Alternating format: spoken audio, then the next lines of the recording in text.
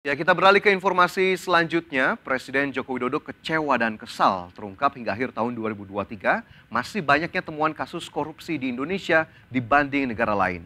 Presiden mencatat ada sekitar 1.385 kasus korupsi yang melibatkan pejabat negara, swasta hingga birokrat yang dipenjarakan dari periode 2004 hingga 2022 karena tersandung kasus korupsi. Dalam peringatan acara Puncak Hari Anti Korupsi Sedunia 2023 di Gelora Bung Karno, Senayan, Jakarta, Presiden Joko Widodo meluapkan kekecewaan atas masih banyaknya temuan kasus korupsi di Indonesia. Presiden mencatat setidaknya 1.385 kasus korupsi yang melibatkan pejabat negara, swasta hingga birokrat yang telah dipenjarakan dari periode 2004 hingga 2022 karena terjerat kasus korupsi.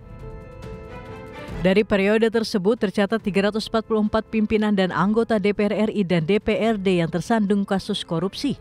Selain itu ada 38 menteri dan kepala lembaga serta 24 gubernur dan 162 bupati wali kota juga terjerat kasus korupsi.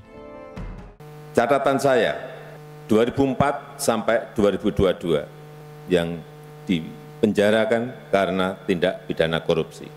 Ada 344 pimpinan dan anggota DPR dan DPRD, 344, termasuk ketua DPR dan juga ketua DPRD.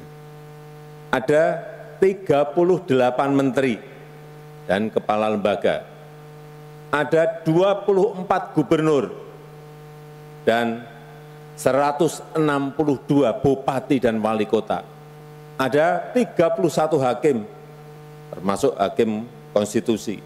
Ada 8 komisioner, diantaranya komisioner KPU, KPPU, dan KY. Dan juga ada 415 dari swasta dan 363 dari birokrat. Terlalu banyak.